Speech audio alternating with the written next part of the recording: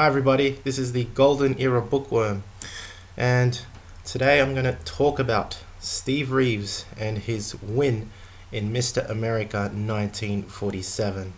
The title is A Legend is Born, and by God, a legend was born. When everyone saw Steve Reeves and admired his physique, everybody just wanted to become like him.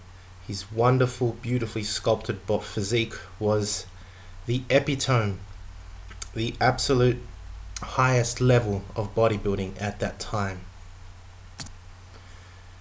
Steve Reeves was a rising star.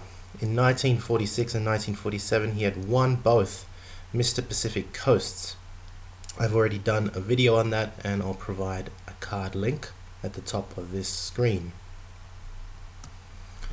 The challenges in the 1947 Mr. America was a hell of a lineup. We had Eric Pedersen, John Farbotnik, George Eiferman, who looked really thick and full, Kim on Voyages, Joey Laureano, and Kevil, I'm not sure how you spell his name, or pronounce it, sorry, Daly, who had just won Mr. New York State and the weightlifting championships. I'll also do a video on him very soon, because he was also a rising star at the time. Placings in awards, of course, with all these challenges and this incredible lineup of muscle men, Steve Reeves outshone them all. He had also the award for best back. Eric Pedersen came second and also was awarded best arms. Joey Laureano and the rest, I could say, were placed in what the judges believe were rather controversial decisions. Joey Laureano was placed third, John Farbotnik fourth, and also won best chest. Kim on Voyages, George Eiferman came fifth, and Kim on Voyages came sixth with best legs. But it is interesting to actually note that the authors of this particular 1947 Mr. America, in this case the author of this article from Your Physique 1947 September, is Lon.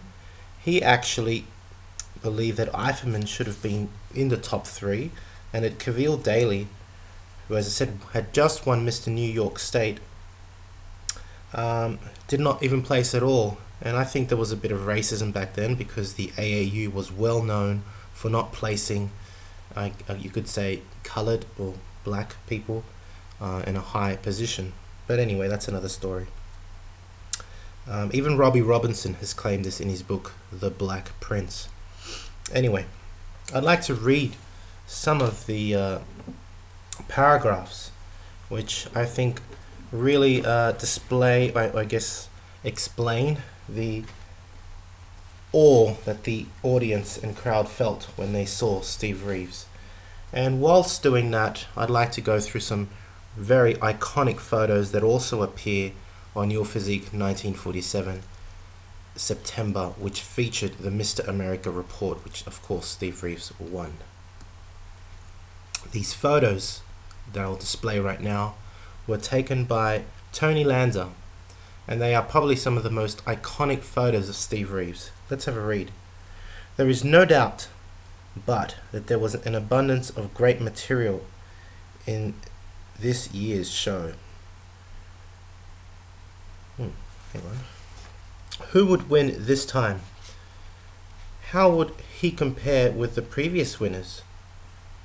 Would it be the perennial favorite such as Laureano, Janssen, Voyages, or Farbotnik? Let's have a look. There is no doubt. There is no doubt in my mind, or anyone else's, I believe, but what Steve Reeves justly deserved the Mr. America title. He was the phenomenon of the evening, and from his first step onto the platform, the show was his. Seldom, if ever, does one perceive such perfection as this. From head to toe, he was the personification of manly perfection. I was mainly impressed by Steve's fine leg development, the best I've seen since Grimmick and Pat Ryan. This boy Reeves has shape plus. As I mentioned, he was absolutely adored by everybody, and all the reviewers just could not praise him enough. Let's have a look at some more photos and continue reading. I am sure if one of these ancient Greeks came to life today and saw our new Mr. America, Steve Reeves, he would find it hard to believe that Steve was not a reincarnation of the body of one of those superior beings from Mount Olympus. There's some great back shots of Steve Reeves, and I'll continue reading. Yes, Mr. and Mrs. American public, we have a great winner this year in Steve Reeves. There are great things ahead for this boy, and I can see him following the Stardust Trail to Mount Olympus. Good luck, Mr. America of 1947. Steve Reeves stole the show, no doubt, and these photos, I hope, reflect the phenomenal development of Steve Reeves at the time. Here is a great back shot of Steve Reeves, tilted, knee to the floor. Of course he won Best Back, although some mention that Kavil Daly should have won. And finally, we have this photo in the middle of the magazine, the centerfold you could say, full page pictorial of what I believe is the most iconic photo of Steve Reeves ever. This was also taken by Tony Lanza. What I love about this photo, and I think everyone else, is the perfection that is displayed by Steve Reeves posing, and how he can display his physique in this very simple pose. He looks towards the distance, towards the sun in this case. Perfectly tanned physique. His arms are full, not overdeveloped, but just perfect full biceps. His chest is thick. When he raises his arms, you can still see his chest. That's how thick his chest was. His lats are flaring, and you can see the detail in the serratus muscles. You can see his rib cage as he performs that vacuum. His face isn't grimacing. It's just calm, collected.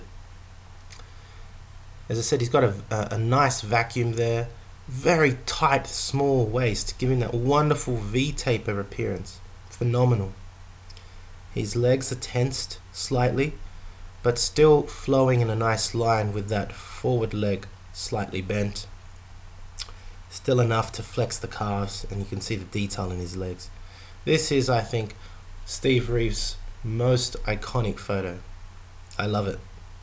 Anyway, that's the end of this review of Mr. America 1947, won by Steve Reeves. If you liked the video, please give it a thumbs up. Thanks for watching. Leave me your comments. If you haven't subscribed, please do so. And I will see you soon. This is the Golden Era Bookworm. Bye for now.